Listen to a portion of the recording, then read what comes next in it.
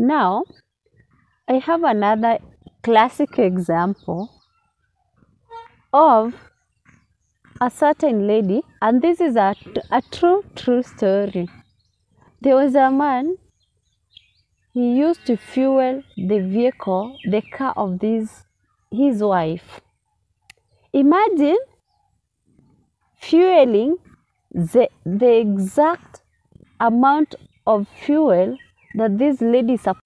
Hello family, welcome back to my channel. This is Salome Maina TV and I'm coming to you live from the villages of Africa. As you can see, I'm right here in the village. You're highly welcome. I'm your host Salome Maina. This is yet another beautiful day. A very beautiful day. I thank God, I believe and I hope you're doing well. Thank you so much for your love, for your support, for always coming to watch my content. I really don't take it for granted. Thank you very much. Remember, I love you so much. And if you have not subscribed, please do so even before we continue. I also urge you that you give this video a thumbs up. In this channel, we also have a very special segment where Prince do cooking videos. Prince is a very young boy, but he knows how to cook. I'm very sure you'll enjoy his cooking skills. And if you're a lover of chapatis, as I always say, please check it out, and so many other dishes that he has prepared. Now, once again, I urge you, please subscribe if you have not subscribed. Majority of you watch, but I'm always when I check it out, I say it's a very few people who have subscribed. Thank you so much. And in this segment is where I endeavor to bring you more about marriages. I share with you tips about how your marriage can work. Today, it's now my humble pleasure to bring to you today's points on how your marriage can work. One of the points is about generosity. Generosity and kindness, I can simply say that these are co-joined twins. They go hand in hand like this. Now,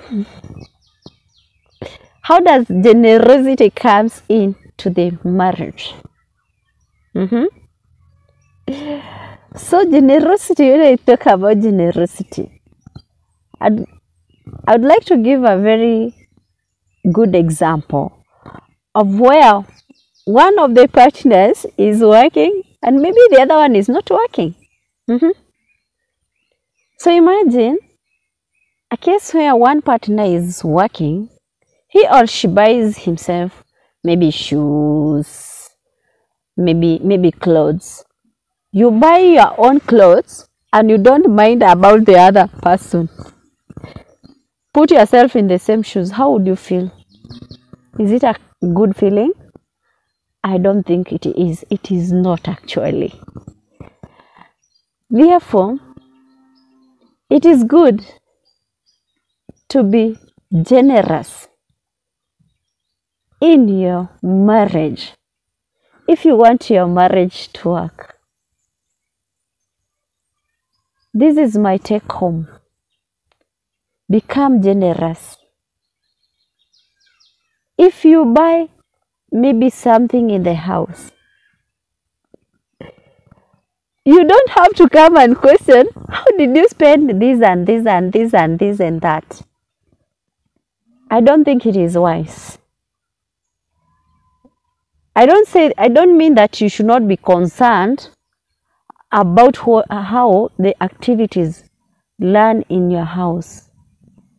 But what I mean is that be generous. Mind about the other spouse.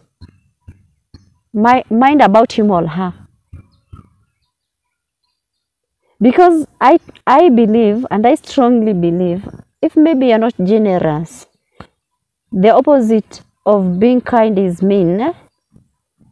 Therefore, this may lead to, it may open a door to other things in the marriage. Maybe unfaithfulness, lack of trust in the marriage, and many other things.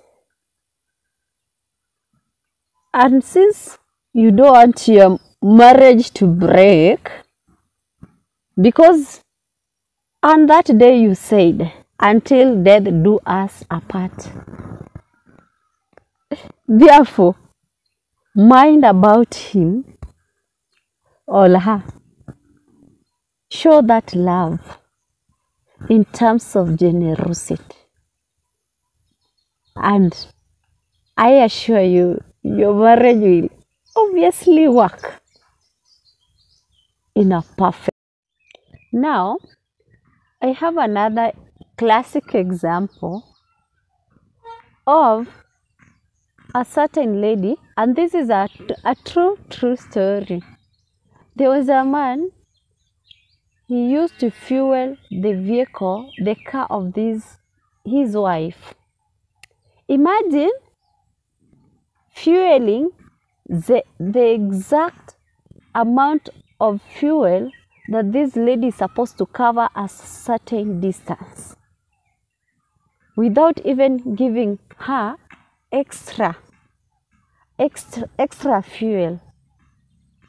So she covers a certain mileage. Do you think this lady was happy when going back home? What if an emergency arises? What will she do? So when we talk about generosity, we have a lot to cover.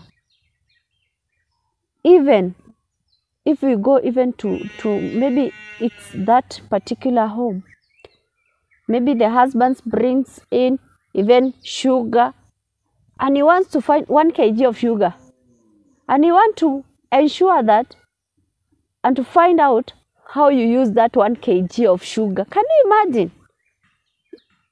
It's a bit serious, but I'm very sure if we embrace generosity,